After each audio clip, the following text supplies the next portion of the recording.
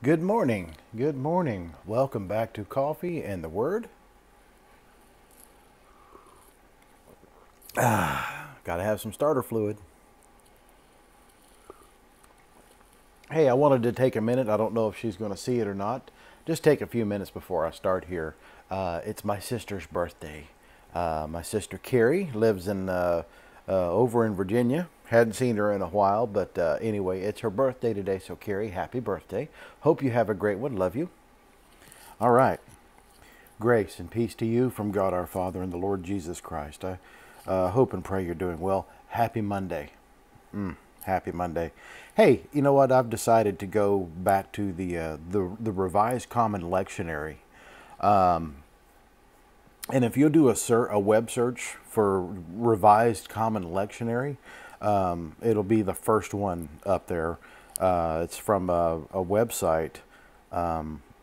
Vanderbilt University has the Revised Common Lectionary, and there's calendars, and I'll put all this on the website on joyrichmond.org.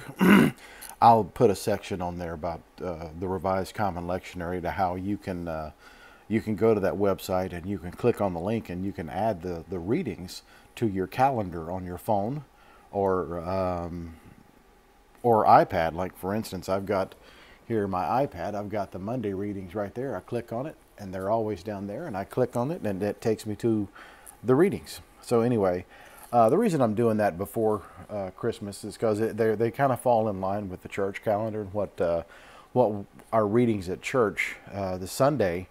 There might be slight differences depending on what the pastor decides to do for the church services and stuff like that. But generally, they fall in line with what the readings are. So that's why I'm going to go to that now before Christmas, because it'll fall in line with everything, or at least it should. So anyway, you click on that and it takes you to the website, and here we go. And again, it has a psalm reading, an Old Testament, a New Testament. Sometimes there's a gospel reading, sometimes there's an extra psalm, sometimes there's other things. So anyway, but it's all good. So here we go. The psalmody this morning is Psalm 125. And as always, may God bless the reading of His Word. Those who trust in the Lord are like Mount Zion, which cannot be moved, but abides forever. As the mountains surround Jerusalem, so the Lord surrounds His people, from this time forth and forevermore. For the splendor of wickedness shall not rest on the land allotted to the righteous, lest the righteous stretch out their hands to do wrong. Do good, O Lord, to those who are good, and to those who are upright in their hearts. But those who turn aside to their crooked ways, the Lord will lead away with evildoers. Peace be upon Israel. The Old Testament reading is, we're in 1 Kings 18, verses 1 through 18. So here we go. Let me get a little coffee here. My throat's a little dry. Oh man, yesterday we had all this rain and stuff coming through, and I was feeling horrible yesterday. Just headaches and just not feeling good at all. And I was, my wife was like, "You better not be getting COVID." And I said, "I don't think that's what this is." And anyway, so I lounged around and just slept and whatever. And then the wind came through and it blew all that stuff out, and my head just cleared right up. It was amazing. It was awesome. So I went walking yesterday, and it was like in the mid 50s, but there was like a 25-mile-an-hour wind with like 35-mile-an-hour gusts, and it was cold. But I went 2.5 miles, so that was good. Felt great. Anyway, all right. 1 Kings 18, verses 1 through 18. So here we go. After many days, the word of the Lord came to Elijah in the 3rd year, saying, Go, show yourself to Ahab, and I will send rain upon the earth. So Elijah went to show himself to Ahab. Now the famine was severe in Samaria, and Ahab called Obadiah, who was over the household. Now Obadiah feared the Lord greatly, and when Jezebel cut off the prophets of the Lord, Obadiah took 100 prophets and hid them by 50s in a cave, and fed them with bread and water. And Ahab said to Obadiah, Go through the land to all the springs of water and to all the valleys. Perhaps we may find grass and save the horses and mules alive, and not lose some of the animals. So they divided the land between them to pass through it. Ahab went in one direction by himself, and Obadiah went in another direction by himself. And as Obadiah was on the way, behold, Elijah met him. And Obadiah recognized him and fell on his face and said, Is it you, my lord Elijah? And he answered him, It is I. Go, tell your lord, behold, Elijah is here. And he said, How have I sinned that you would give your servant into the hand of Ahab to kill me? As the Lord your God lives, there is no nation or kingdom where my lord has not sent to seek you. And when they would say, He is not here, he would take an oath of the kingdom or nation that they had not found you. And now you say, Go tell your Lord, behold, Elijah is here. As soon as I have gone from you, the Spirit of the Lord will carry you, I know not where.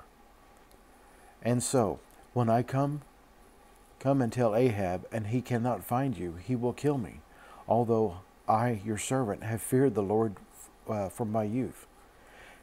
Has it not been told, my lord, what I did when Jezebel killed the prophets of the Lord?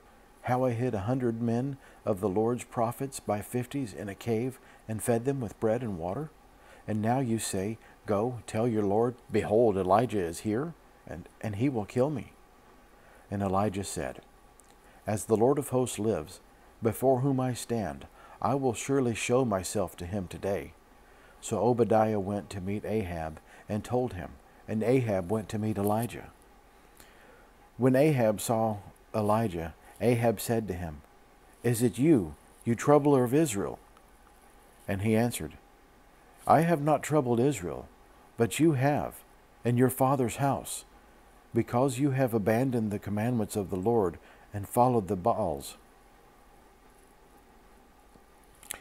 All right, on to the New Testament. Throat's a little dry this morning.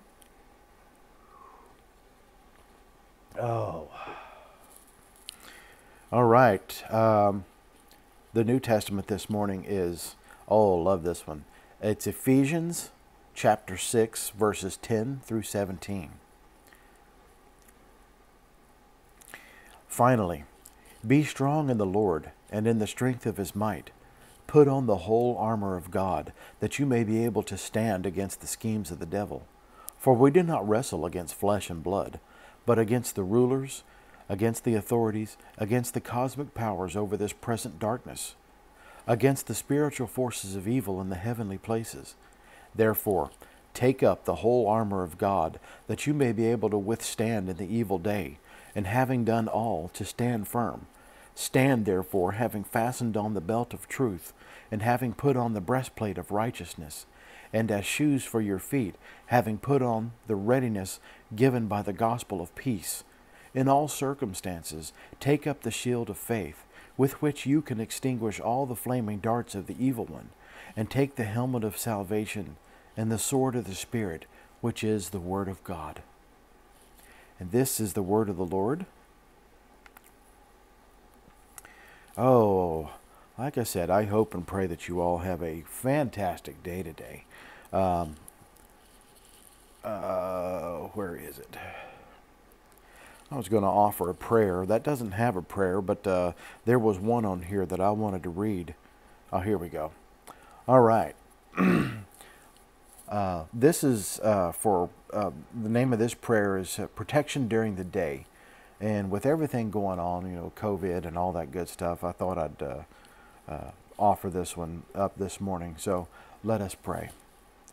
O Lord, our Heavenly Father, Almighty and everlasting God, you have safely brought us to the beginning of this day. Defend us in the same with your mighty power, and grant that this day we fall into no sin, neither run into any kind of danger, but that all our doings be ordered by your governance, may be righteous in your sight. Through Jesus Christ our Lord. Amen. All right. Again, I'll put the link up on the website. I'll put it up on the Facebook page as well. But it's a link that you can click on, and it can add the readings every day. It can add it to your calendar in your. I'm assuming Android works the same way, but I know it works on an iPhone. And that way, if you wanted to follow along, some people do like to follow along. So if you wanted to get a head start on it or whatever. But anyway, I'm going to sign out. I got one more week, and then I've got 2 weeks off. I work for the school district, so yeah. So anyway, y'all have a great day, and stay warm and all that good stuff. And so with that, I'm going to go ahead and sign off. So be safe, be happy, and be blessed, and we'll see you tomorrow on Coffee and the Word. Bye-bye. God bless.